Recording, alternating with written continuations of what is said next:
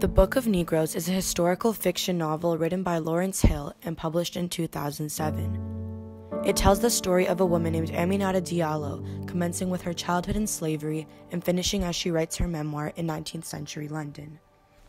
Aminata is an 11-year-old girl who is stolen from her village in Bayo, Africa, and sold into the slave trade.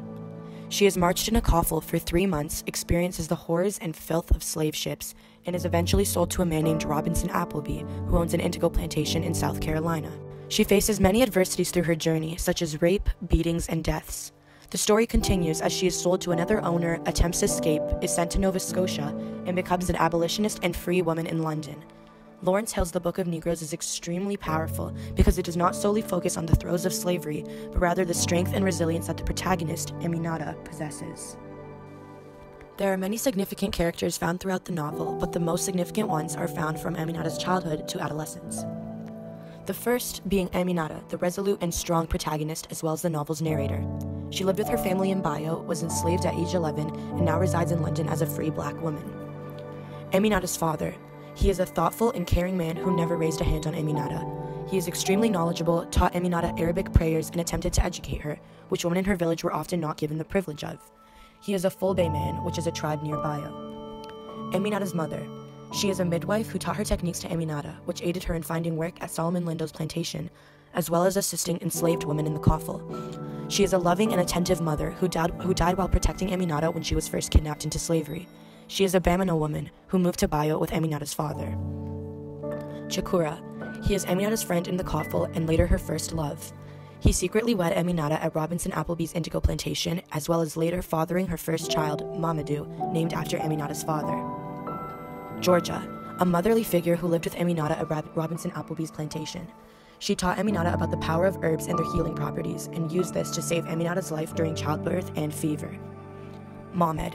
He is the head servant at Robinson Appleby's plantation. He taught Aminata how to speak and read English, and is one of the only few staff members who was not cruel to Aminata. Robinson Appleby. He is the cruel owner of the indigo plantation in Carolina. He raped Aminata and sold her child, which was not fathered by him. He later sold Aminata to Solomon Lindo after she refused to do work in the wake of her son's kidnapping. Solomon Lindo. A rich and compassionate man who labels Aminata a servant, not a slave. He introduces accounting and cartography to Aminata, which she learns and then uses to help him in his business. He takes her to New York on a business trip, where she then runs away.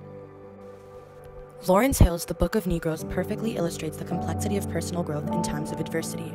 Aminata's journey of personal growth is not delayed or diminished during slavery, and is rather attained through her appetite for increased knowledge, perseverance through extreme hardships, and powerful independency.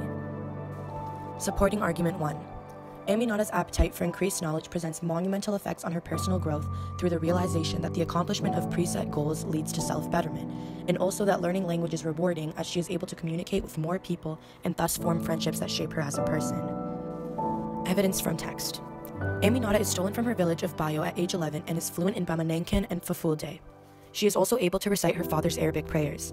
When she arrives on Robinson Appleby's indigo plantation, she makes the realization that her fellow slaves do not speak the languages from her homeland. They speak English. Her desire to learn is noticed by Robinson Appleby's head servant, Mohamed, and he formally introduces English reading and writing to her. Sometimes, when nobody was looking, I would climb high up a tree in the woods and practice reading the words that Mohamed had written out for me. Once I could manage cat, dog, lion, water, father, and the like, I moved on quickly to new challenges. Mohamed knew how to keep my interest. The language came together like pieces of a secret, and I wanted more of it every day. Hill, page 191. Aminata's desire to learn is fueled by Mohamed, and her new comprehension of the English language also introduces significant people into her life, such as Georgia, who embraces Aminata as her own and protects her unrelentingly. The coalescence of her improved skill set and the people she is able to communicate with catalyzes Aminata's personal growth, because she continuously accomplishes her academic pursuits and because she is able to encounter and speak with significant people that help shape her as a person. Supporting Argument 2. Aminata's endurance of extreme hardships contributes to her personal growth via the resilience and strength she gains, as well as her desire to become a jelly. Evidence from text. Aminata has gone through tremendous adversities within her life, such as the murders of her parents before she is stolen into the slave trade. She experiences deaths, the foulness of the ship she is traveling on, rape, and enslavement, which does not even begin to cover all the serial adversities she encounters. However, Aminata's resilience improves as she continuously encounters afflictive circumstances, and she is able to develop immense mental strength and perseverance. She is also encouraged by her ambition to be a jelly, which in her village is a highly respected storyteller who collects stories from their lifetime.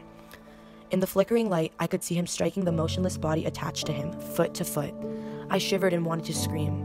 No, I told myself, be a jelly, see and remember. Hill, page 85. Aminata's desire to be a jelly, as well as her collected strength and resilience, powerfully aids her in her personal growth. It allows her to overcome whatever misfortunes she encounters throughout her life. Supporting argument 3. Aminata's endurance of past hardships also coincides with the construction of her powerful independency. Aminata's unrelenting independency contributes to her personal growth due to the relationship she strengthens with herself, and it is established through the trust she instills in herself and her decisions, as well as her ability to overcome hardships through the self-stability and self-comfort she develops. Evidence from text. Aminata initially learns that she is the only one she can trust due to an incident she experiences on the slave transportation ship.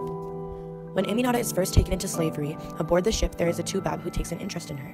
He allows her to sleep in his bed instead of the grimy floors of the ship where the slaves are kept. He seems to do it in good faith, until one night, he attempts to touch Aminata's lower back while in the bed. She rejects him, and her image of him changes completely. She also bears witness to the rapes he executes on other enslaved women. Ever since the encounter with the Tubab, Aminata learns to be cautious in where she lays her trust. She learns that she can always trust herself, and thus begins the powerful, independent relationship she has with herself. This establishment of trust also coincides with the stable foundation she is able to construct. It creates powerful independency because Aminata is her own support group and her own comforter, and because of this, as the hardships continue, she can repair her grief herself, building self-reliance and self-stability. This, in effect, proves Aminata's ability to overcome hardships through independency because she finds comfort in herself, and the only stability she can trust and assure is found within her. Aminata's independency in times of adversity and the trust she instills in herself and her decisions strengthens her relationship with herself and thus increases her personal growth. The Book of Negroes by Lawrence Hill is a masterfully created historic novel that accentuates on the powerful growth of protagonist Aminata as she navigates her newly enslaved life. Personal growth is a challenging process that every human encounters, and the length and circumstances of this development varies but is equally important for each person. Aminata's personal growth is attained even in the throes of slavery, through her desire to learn and increase knowledge, her perseverance through challenging hardships, and the resulting product of powerful independency that she possesses. The challenge of personal growth is prevalent in the maturation of every human being. Aminata Diallo accomplishes it, proving that although complex, especially in afflictive circumstances, personal growth can be achieved.